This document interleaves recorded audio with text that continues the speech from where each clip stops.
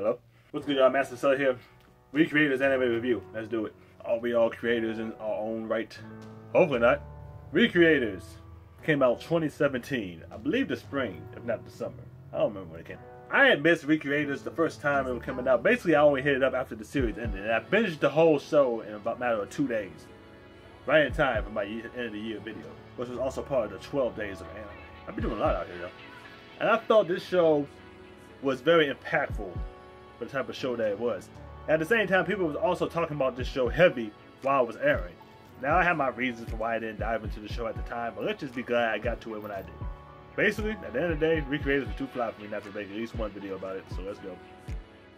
There's a show every year, whether it works or not, that when it's on, you feel the way it was directed, animated, characters put together, all that stuff, wherever it came from, it is made with the intention of being the anime of the year. There's that one show, when you watch it, it just feels different, like it's trying its best to be that tough like shit. Shows like Attack on Titan when it first hit up. Shows like Re:Zero when it first hit up. Point kind of just accounts for everything I said that has Sawano in it, doing the music. Dope ass soundtrack, by the way. Every time JoJo drops, to me, Recreators is in that class. A different class of show that sets apart as simply, no matter if you liked it or not, a classic. As shows come out every year, it gets harder and harder to make a top 5, top 10, even top 20. But every time you make that list, if you watch Recreators, I believe it should be considered. Here's the best thing about Recreators to me. The premise of it. The premise of Recreators. There's a bunch of anime, manga, video games, whatever. Characters running all around that bitch. Everybody's favorite characters running around that bitch. There's this one character that appears and has the power to bring these characters to life. These characters are now in real life. And before they even take out time to adapt to this world, they realize they came from this game, from this manga, light novel, anime, whatever. The first thing they want to know is why this is this and why this is here. And you only can do that by the source. They'll lead you to the name, Recreators. These characters brought to life from the shows need to meet their creators. It all goes back down to that fact. The whole thing with that, man, first of all, that was fresh as hell to me. I don't remember even watching an anime like that. It probably exists somewhere, maybe, but for anime to come out and meet the creators, to have to deal with other characters like that, damn. All the time, I don't remember. Maybe that's why I put it in one of my classes like that. Is there another anime even like this? Recreators, you stand alone right now, huh?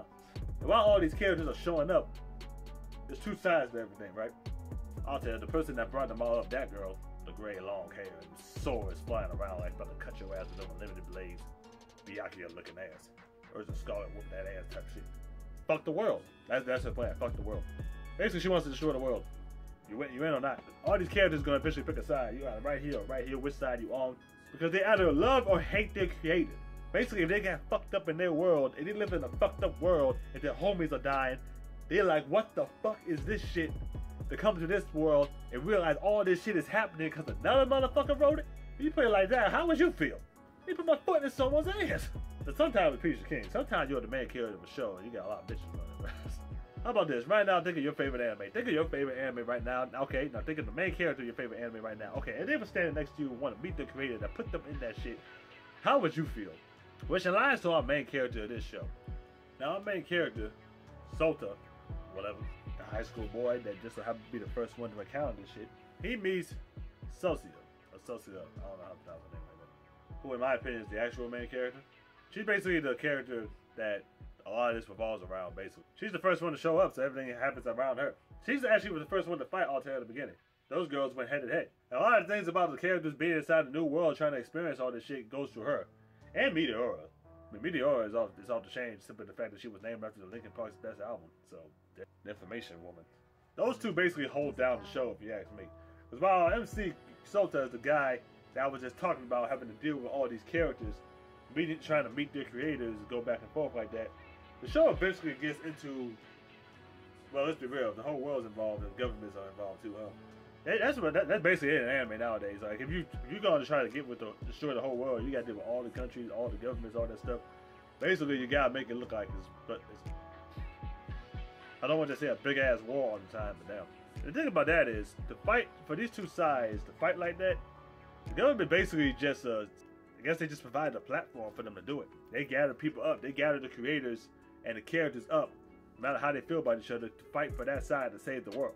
That's basically their involvement into it. I guess what I'm really saying about Sota is, as far as the whole creators thing, he just that guy ain't around. Now there is a big point in this show where Sota is very important, because he plays a high role with the creator of the main villain, Alter. However, I try to do these reviews spoiler free, so I'm not gonna get too deep into that. Basically, the creator Alter's best friend is Sota. That's where he ties in. That's where he becomes the most important character. Until then, the characters are holding it down, to be 100 about it.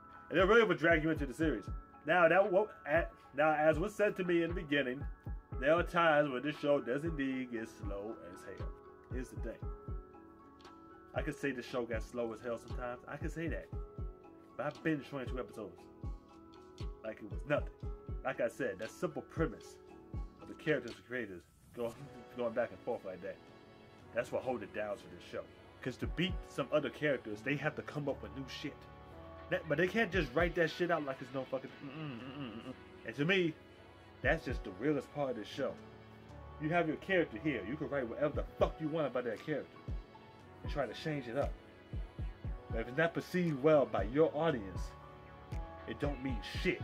I'm a YouTuber, a content creator myself. I also make music. Hip-hop, rock music, whatever. Links are in the description. Hit up my mixtape. When you make content like that, I believe it's most important to make content that appeals to your current fan base. Yes, we all want to branch out. We all want to get more people to come in. But if you can't appeal to the audience you already have, then the fuck are you doing? To me, that's the realest part of the show. To me. As they go back and forth, and it took forever to figure that out. That's the makeup of a man. The creator, character, together. Making the story. Combining with their story. Combining all these characters and creators together to make that certain thing right happen. Damn. The premise of the show is what ties you in.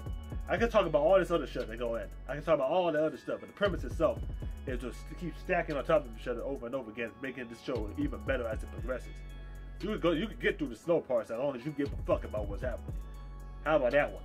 Oh, it's slow here, oh, it's slow there. Man, watch the motherfucker. That dimension associate, I mean, hey, she's pretty nice, ain't she? Technically, all the girls were nice after that bath episode, huh? There's not a lot of fan service in this show, but there's that one moment, that one episode, 16. There's a guy version, don't worry about it. All the animators know how to put that shit there, whatever.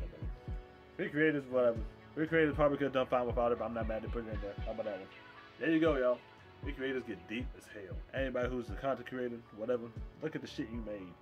If you ever made any kind of character whatsoever, and you had a long time thinking of what you was doing, and it came to life to hit you up like, what's up? Even any alter of any character you've done, even if you just made like a parody of a character. I rap about anime shows all the time. I make these guys sound gangster as fuck. Just looking at that, at what you said, what you did, and what you put down, staring you right in the face. What will you do? Recreators. That real shit. If you watch this video, leave a comment, know what you think. Like this video for me, and I'll see y'all.